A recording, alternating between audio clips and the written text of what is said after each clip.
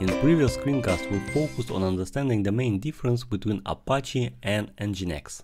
Also, I showed an overview of Django application deployment with Apache Web Server. We did it using WSGI Apache plugin. However, in previous lesson I skipped the whole installation part. The surprising thing is that you may install a whole Apache Web Server inside your Python virtual environment.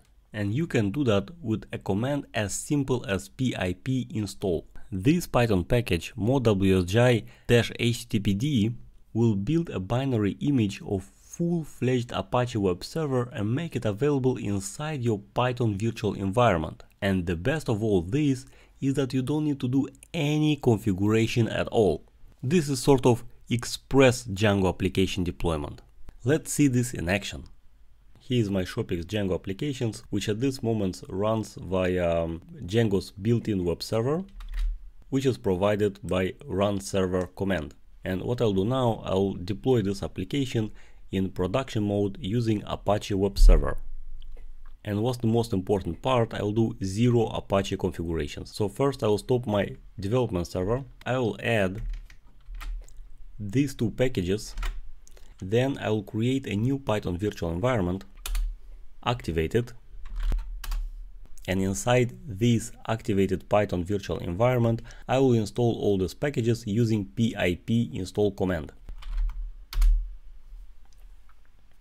This time pip install command will run unusually long, because during its installation it will compile the whole Apache web server binary from its C sources. And Apache is a big project, so installation of this package may take a while. After pip install command is complete, a new command modwsgi express will be available. But because we're using Django, instead of using modwsgi express this way, I will prefer to use it via Django's manage command. And in order to do that, I will need to include this app in installed apps, and this will add a new command called run modwsgi. Notice that I specified working directory as current one.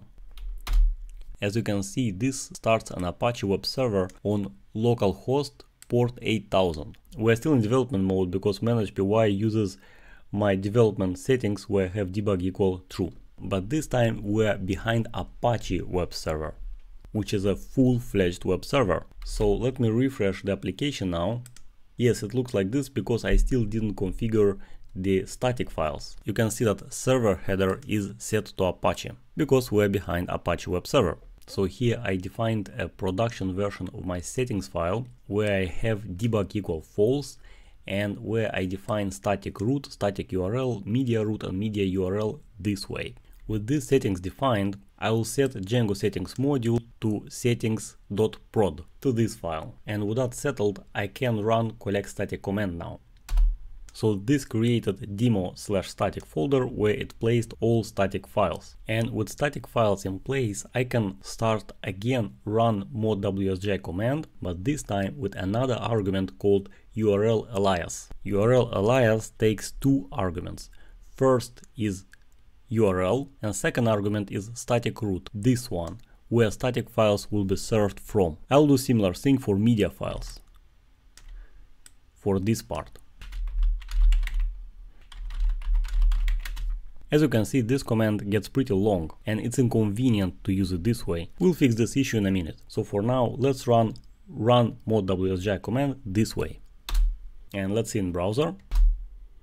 Great, it works. Running Django application with run modwsgi this way is a good start, because this command, among other issues, is just too long to type. So what we can do instead, we can make use of another two very important options. First one is setup only. This option will generate Apache production ready configuration for us. And this option, server root, places generated configuration files into a specific folder. And besides configurations, it will place an Apache CTL binary there. Let me show you. So I will generate Apache configurations using these options. At the end of this long command, I will add setup only, and I will instruct run modwsgi command to generate these options in demo etc shopics. Notice that this folder exists and it's empty. Let me show you. And now if I go to this folder,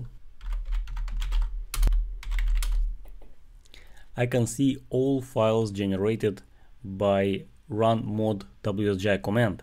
And among others, you can see Apache CTL. So at this moment, I can start and stop my production-ready Django application with Apache.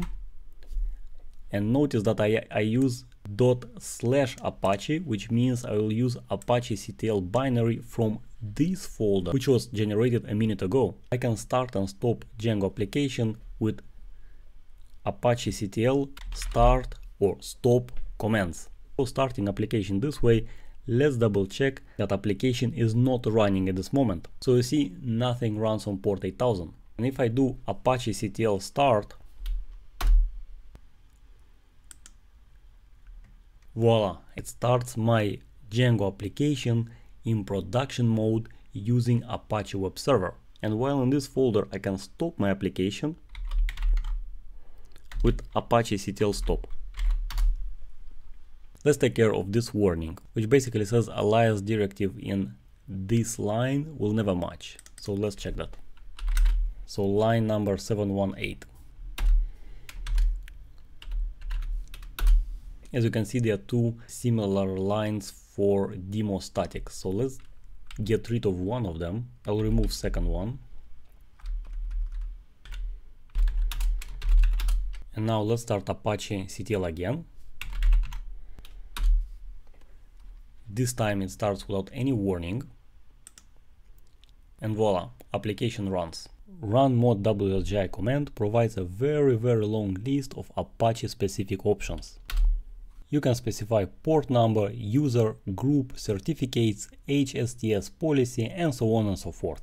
So basically, even in your development environment, you can test your application with Apache Web Server. And when you are done, you can just use setup only and server root options to generate Apache settings for your production. I hope you enjoyed this lesson. Thanks for watching.